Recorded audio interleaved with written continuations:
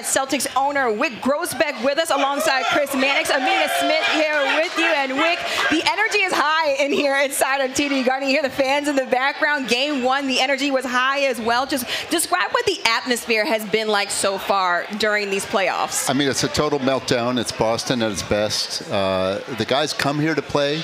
They choose the Celtics, like Al Horford said, specifically because of the fans. And he's so glad to be back. And the fans make a huge difference. If that game was in Brooklyn on Sunday, might have gone the different way. So the fans take credit. They should. Yeah, I know a lot of people, they probably think that the fans, maybe the home court advantage maybe doesn't matter, but just how much of a home court advantage do the Celtics have playing these first two games inside of TD Garden? I mean, we earned it. We fought for it. We fought all the way to the end. We won the last game to make sure we were up in 2. And bring it on from there. That's what I like about it. We're going confidently forward, and we'll take what comes. Wyc, a lot's been said and written about how Ime Udoka was the right coach for this team at the right time. I don't know that enough's been said about how Brad Stevens was the right general manager, president of this team for the right time. A lot of the moves he's made, I'm not so sure, as great a GM as Danny Ainge was, he would have made, whether it's giving up draft capital for certain types of players. Why has he been the right fit for this team, and what's impressed you about the job he's done this year? Well, I've known Brad for, 8 years now, or 8 plus, and when Danny came to me and said, I'm stepping down, I had to think of what to do, and we could have done a search and brought someone in that I didn't know, but I had Brad right there, brilliant guy, and a partner by nature. He knows what to do, how to build a team, how to coach a team, and but to go hire a coach with Brad as the GM or president of basketball, to me that was like, I want Brad still here, and we'll get a coach, but I need a partner in the GM job, and someone I have confidence in his brilliance. And he's brilliant, and he's a partner, he's a great guy, and he's all in on the Celtics. He seemed to be ready to swing for the fences this year. He was very aggressive from day one, getting Al Horford, making the trade for Derek White. What have you seen there? Well, that's our mantra. Look, I said at the Ime press conference, I said, Brad and I talked today, and we agreed we're going to win banner 18 or die trying. And I said that in 2002 when I came in, we're going to win banner 17 or die trying, and I'm still here.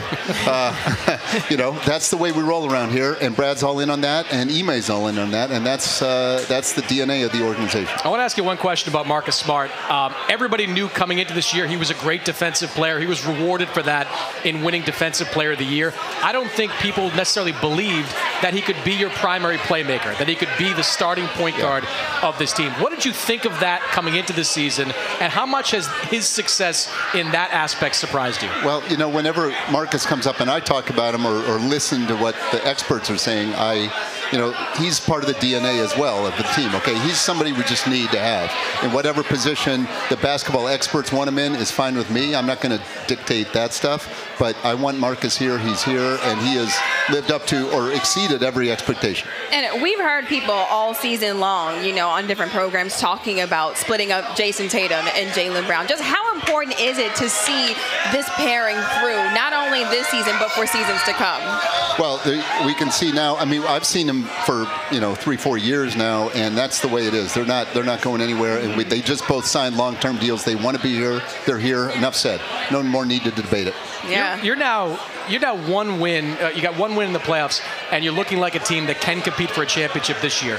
You go back to late December, and you know what this team was going through back then.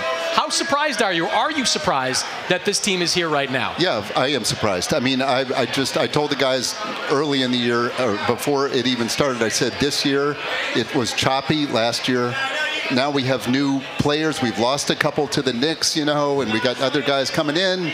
I don't know how it's going to go. Don't stress. You give it everything, but this year could be a building year. Let's build. And then we turned on we stepped on the gas halfway through. It feels like plenty changed at the trade deadline. What was your message to the front office at the trade deadline to kind of turn things around for this organization? Go all in. Let's go. And the same will be true in June. The same will be true next February. The same will be true next June. We're going for it. You can't be anything but all in Boston. You have to be all in all the time. I'm born and raised, man. You can't be. You're right. You know that. That's how you get a ring. Yes, sir. That is how you get a ring. Banner 18 or die trying. Thanks so much, Wyc, for joining us here at the desk.